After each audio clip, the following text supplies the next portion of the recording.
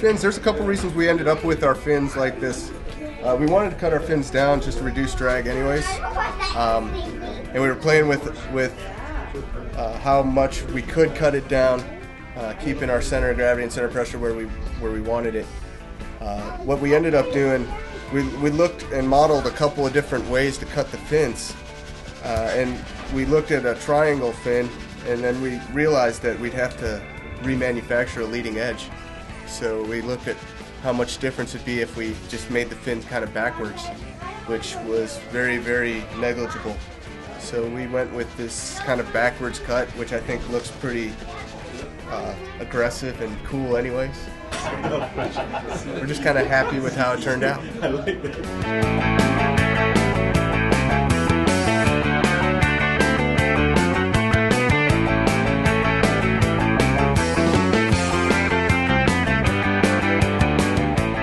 So we can only get the motor in about halfway. There's something going on in the upper section here, so we cut another hole in there. We thought maybe that would relieve the pressure. It didn't. We tried some graphite thinking that would help it slide in further. It didn't help. So now we're sanding the interior of our casing, hoping to get the motor in. That's a broomstick with sandpaper on the end of it.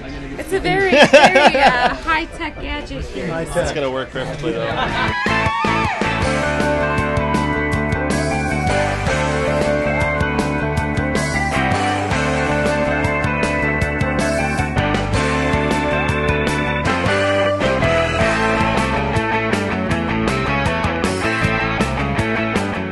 We need an O-ring in the front of the motor tube, and our motor tube is in there pretty good. So we're gonna have to get it out. It's on really tight. Okay.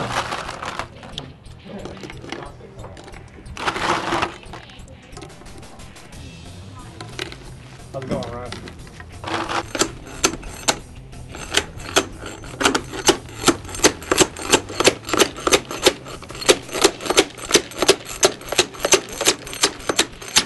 How's that for a trick? Not bad at all. All right. Wow. We're out. Okay.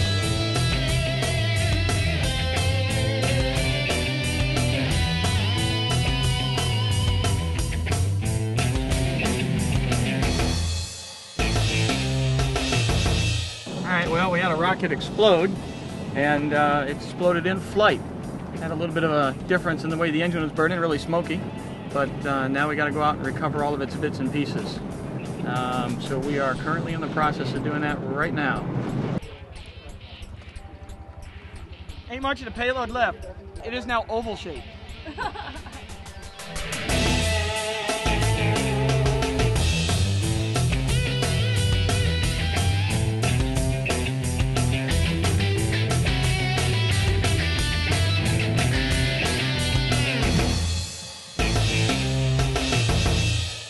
This is what we call cricket sat. It's one of the experiments that one of the professors at MPS is doing.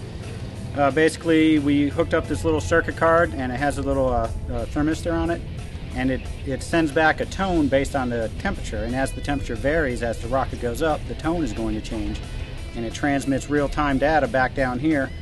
And what I'm going to do is just record it. And once we get back to the school, we're going to be able to download this information and decipher it, and we'll be able to plot basically the temperature variation as it varies with altitude.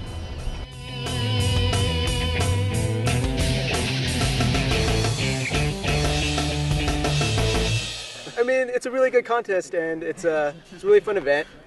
And now I see everybody here. I mean, there's definitely a lot more energy here than when we were doing it by ourselves in our basement or in our garage. Yeah. We're like, what's the point? Like, we have no idea what we're doing this for. No one's even going to be doing it. Yeah. And now that we're here, it's a lot more fun. Like, the ability to network with all these different people from the different areas of California is like a great opportunity. You like, rarely get to see people from Northern California, even at our AIAA events. And these like common things that we all have, that we all share, like doing this contest, really brings us together and gives us something to talk about, and really helps break the ice, especially when we're trying to network. I mean, that alone I think is like really worth it. I joined the AIAA in November last year, so this was kind of the first thing I did with it. AIAA has always been there. It's been neat to have guest speakers come along and learn about what they're doing in industry, but it really did pique my interest when this competition came along. That's when I really got involved with AIAA, and it's always going to be there for me now, and I want to pursue it and help others in the future with events such as this. Reason I love aerospace is rockets and competitions like this. It really drives me to compete and try and perfect who I am and what I can do in engineering. Well, I think, yeah, I mean, even from this event, some of the friends that I asked to be on the team weren't AIAA members, but they joined as soon as they heard, because they're like, wow, this is a really cool event, and we should definitely be involved.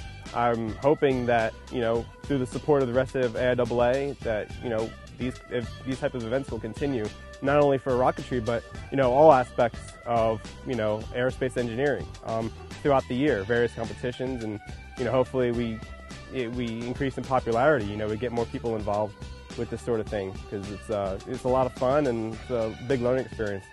I think it's pretty awesome. I mean, I was talking to Scott, and he was saying it was the first time that he's done this, so I think that's really impressive. Yeah. That he was able to put it together and get everybody out here and get everybody launching. We got 4 launches out here, and I don't know if we'll get another one, but it's a pretty solid event. I'm pretty happy with it. I was pretty stoked with the way everything went.